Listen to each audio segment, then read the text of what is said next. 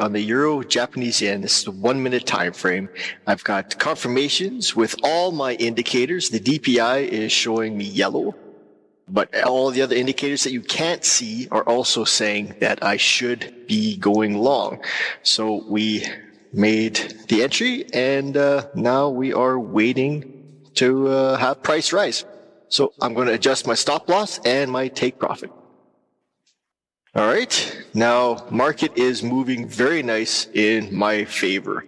Now my take profits about 6 pips away from my entry, and there we go. We had price just nail that take profit, and it was hit right while you're watching, which is the best way to do this. Price is moving really nice and moving really quick. So I made my 6 pips fairly quick, fairly painless, and as you can see, my take profit was hit, and it was done in about 2 minutes.